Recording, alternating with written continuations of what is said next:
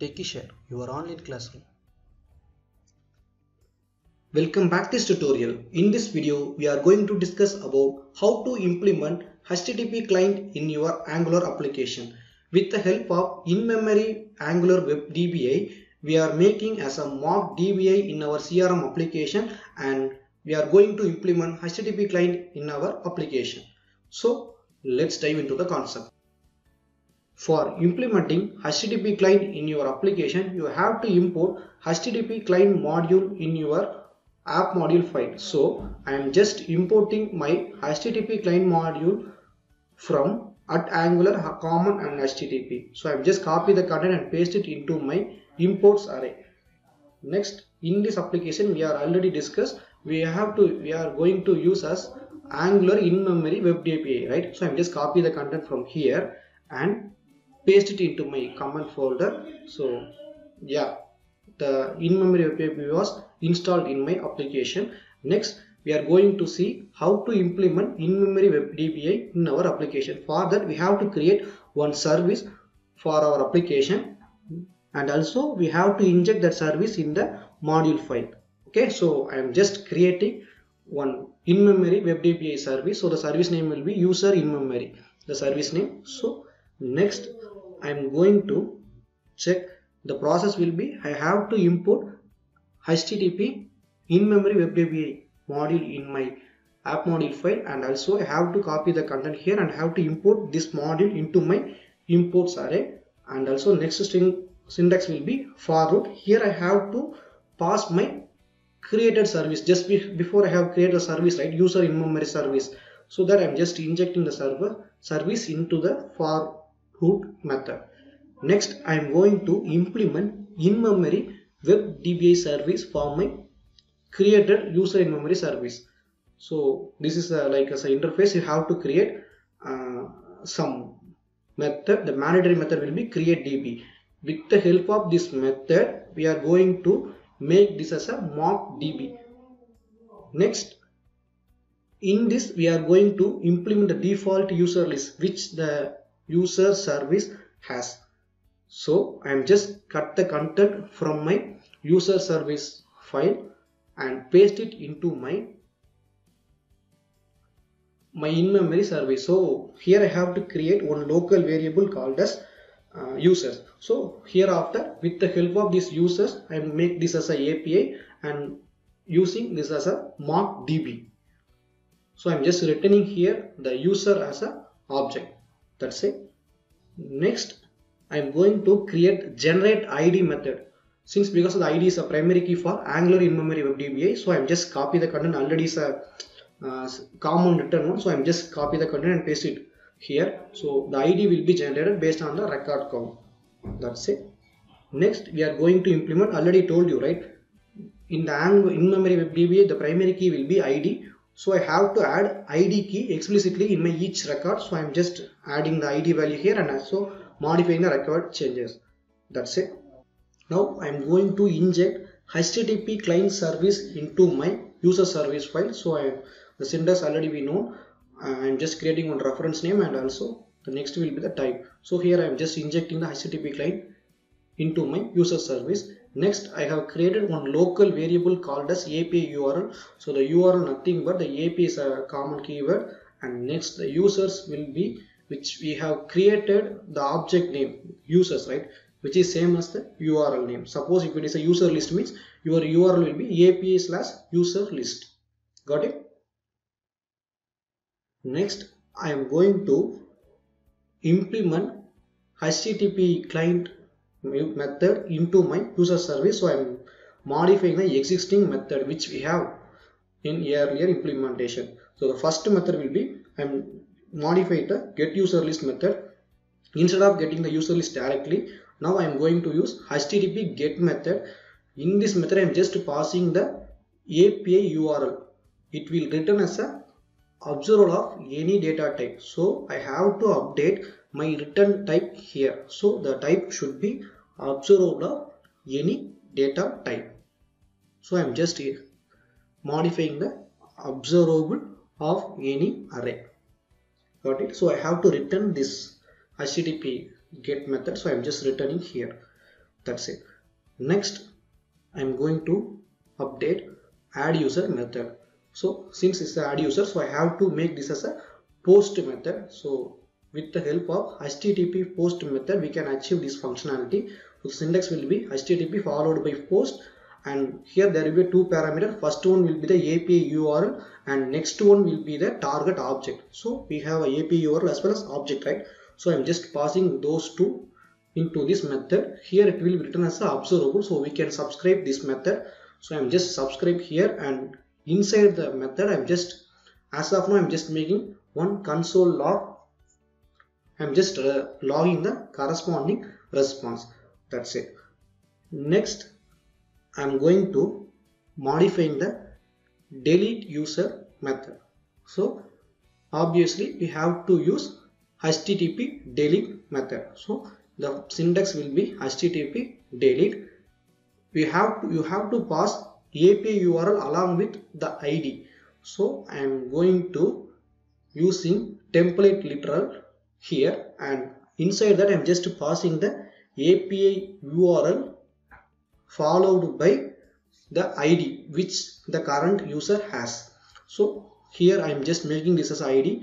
For better reliability, I am changing the existing variable name. So here I have made index, right? So I'm just changing this as a ID, right? So now it looks good. So I have to subscribe this method for future desired implementation. Like in future we are going to showing the toaster, right? So that I'm just using subscribe method here. That's it. Next I'm going to edit user method. So in this method, with the help of put method in HTTP service, we can achieve this method. So the syntax followed is put followed by two parameter. One will be the target API URL along with ID. So I'm just copy the content from my delete method. Next one will be the updated user object. So already we have updated user object, right? So I'm just changing, similarly I'm just changing index by ID. That's it. So here also I am just subscribe the method for future implementation purpose. Here I'm just, as of now I'm just making this as a just using console.log and logging the corresponding response here. That's it. So I'm just comment the existing implementation. Next I'm going to modify get user method. So obviously I have to change index by ID. Next, with the help of get method, I have to pass, if I pass the ID, means it will return a specific ID target record. So inside the get method I have to pass API URL followed with my target ID, the same syntax which we have used for delete and put. So I'm just copy the content from the delete method, I'm just paste the content here. So it will return, obviously it will return as an object observable of any data type. So I'm just making this as a observable of any data type. So I have to return my HTTP method here. That's it. So as of now we have implemented our existing implementation by HTTP client service methods, right? That's it. So hereafter there is no user service list required, not required, because we have already moved this functionality in Angular in-memory DBA, right? So I'm just remove the unwanted stuff here, and also is visible flag and user list object is not required hereafter. So I'm just comment the unwanted stuff here.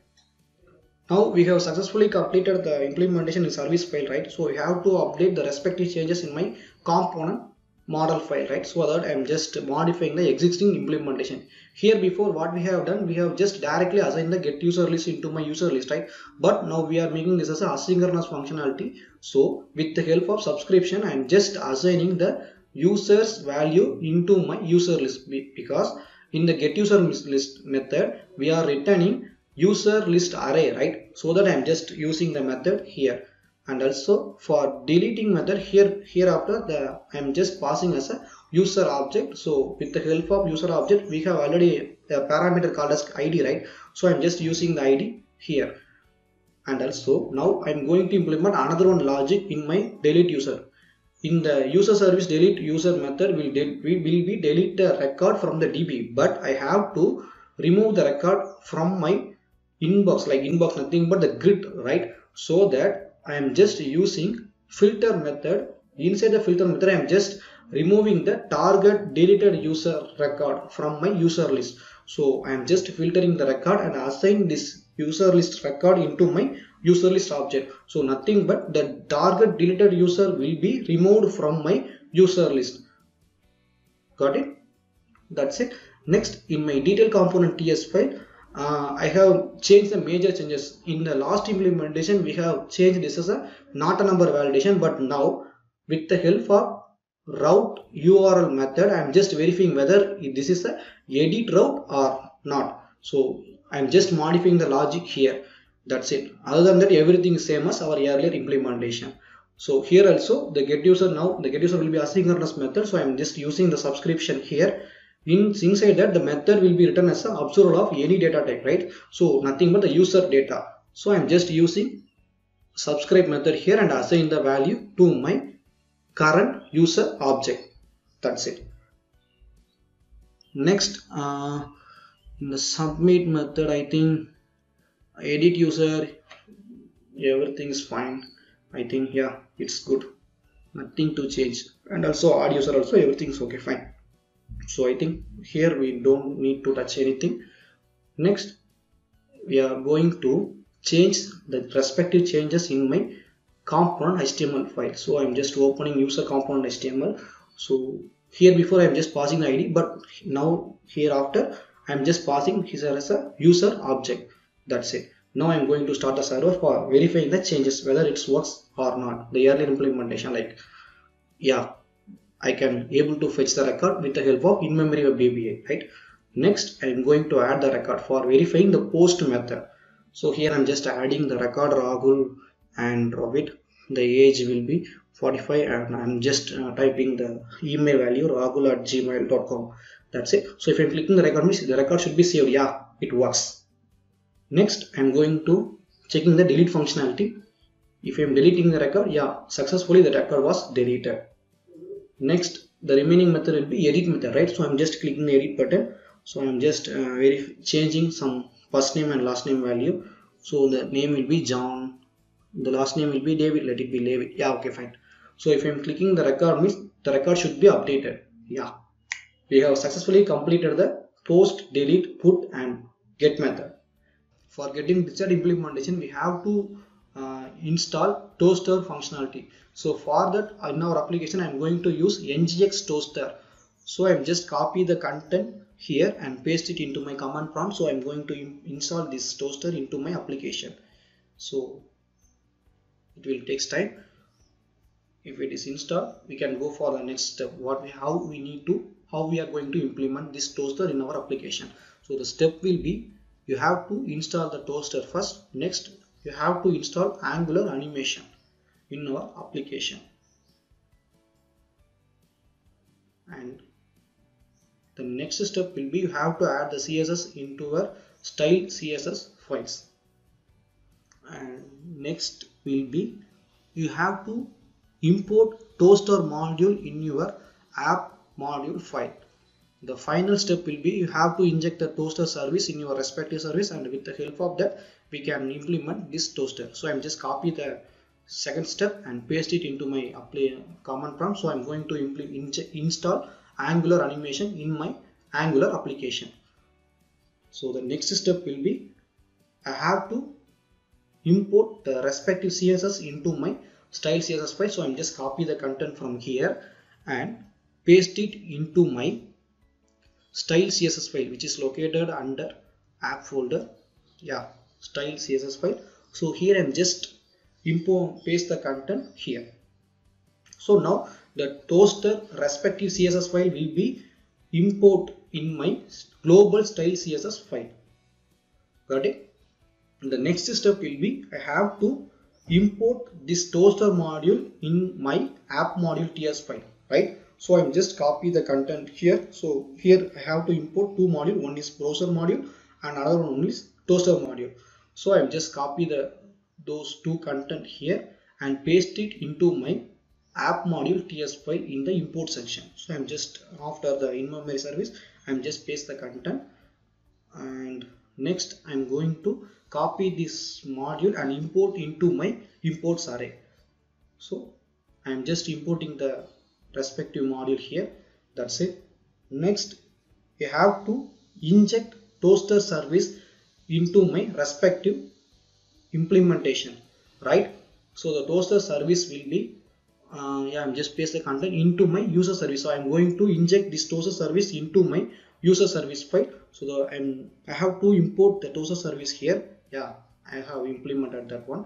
That's it. So with the help of that, we are going to use ng toaster here. So the method will be for success message. The method called as success. So this dot toaster followed by success. So it will display the success message. It can having two parameters. One will be the message and another one will be the title. So here I'm just adding the message like user added successfully. That's it. So here I'm just making this title as like success,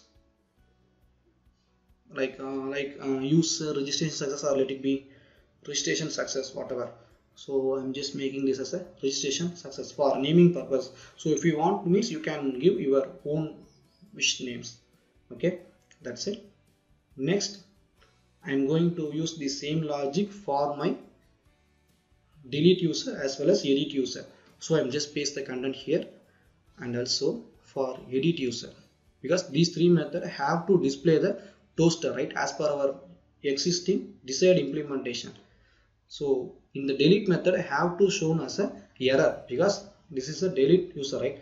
So I'm just doing is the error. So the content, I'm just changing the message based on the required methods implementation. So here I'm just deletion success like that. So similarly for registration, I'm just using updation success. So here also the instead of user added successfully, I'm just modifying this as a user updated successfully. That's it. Yeah, I think everything is okay. Yeah, good, fine, nothing to change. Now we can check our implementation. So now I'm going to verify the add user toaster message. So I'm just adding some records in my user registration form, and I'm just filling the email fields. So once I click the save button, means the record should be added to my DB, and the toaster should comes. Yeah, we have successfully complete the add functionality in our CRM application. The next will be delete functionality. So I'm just click the delete button.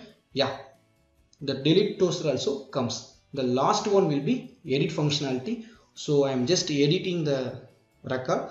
I have to update some modification in the existing record. So if I click the record, means the record should be saved and the toaster also comes. Yeah, it works fine. So we have successfully implemented the NGX toaster in our application. Let us summarize what we have done so far. In this video, we have done HttpClient module and NGX toaster. With the help of Angular in-memory web DPI, we have implemented HttpClient module, and we are making as a mockDB. With the help of that, we have implemented get, post, edit and delete functionality in our application. With the help of NGX toaster, we have shown the message to the user while performing edit, delete and post method. In next video, we are going to see about the remaining part of our CRM application. In this video, if you are having any doubt or if you are facing any issues, please leave the comment. If you like the video content is good, please like and share with your friends, and don't forget to subscribe my channel. By the way, this is Manikandan signing off. Have a happy coding.